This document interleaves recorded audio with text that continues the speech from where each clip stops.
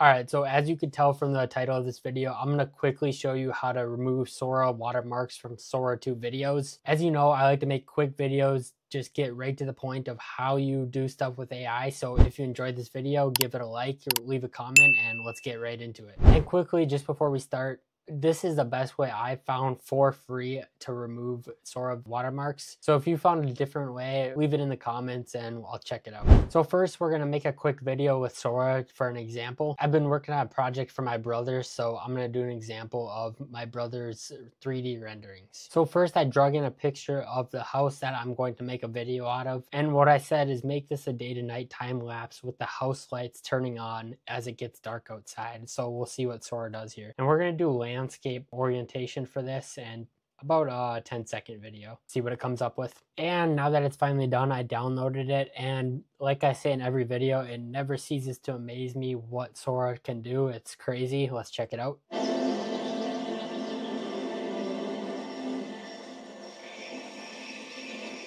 Looks great, but we have the SORA watermark in there, so now I'll show you how to remove it quickly. You're going to go to your browser and type in SORA 2 watermark remover, and then go to the first one. Maybe it's not the first one for you, but it's Magic Eraser.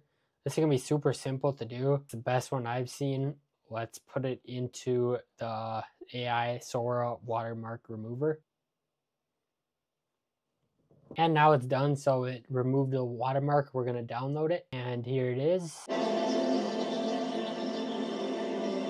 And yeah, that looks pretty good. You can see a couple little blurry spots, but you can cut that off if need be. It just always depends where the watermark is. That's how you quickly remove the watermark. Now, what I would recommend, and here's a little tip, go to Enhance Video, take that watermarked removed video, and put it back in there, because it turns out a little blurry after you remove the watermark. So now we'll just enhance that video, and this works really well, the image upscaler. This is a little tip that I found that works great. And then there you go, you get an enhanced version of that. You can post this wherever, doesn't matter, watermark's gone. Now, this can get a little dangerous, you know, if you're making videos of other people and it looks like a real video. Then that watermark remover, it's going to be interesting to see what they do there with AI and making people say stuff that they don't want to say. But there you go. That is my quick video. This is probably going to be like a 3-minute video, not even, of how to remove the watermark from SORA 2 videos. If you enjoyed this, leave a comment, subscribe. I'm going to be showing more AI videos, quick videos, long videos of anything AI. So any problems you have, comment them down below and I'll get a video out on what to do. Thanks for watching this video, and I'll see you in the next one.